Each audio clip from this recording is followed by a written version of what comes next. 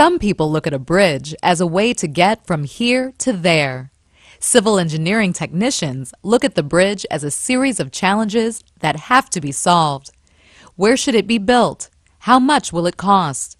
Those are just some of the questions technicians answer about all kinds of public construction projects, from bridges to tunnels, highways to sewers.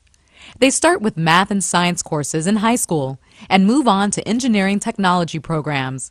These are offered by many kinds of educational institutions.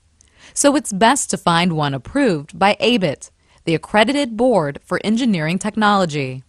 After graduation, young engineers work alongside experienced technicians. They learn how to evaluate sites, as well as how to plan and oversee construction projects.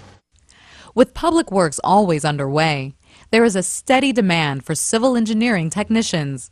To succeed, you need to be comfortable working on a team, doing strenuous work outdoors in different types of weather, as well as handling complex calculations on a computer. This is a career that can lead to satisfaction on a very large scale. You can literally point to your accomplishments with pride.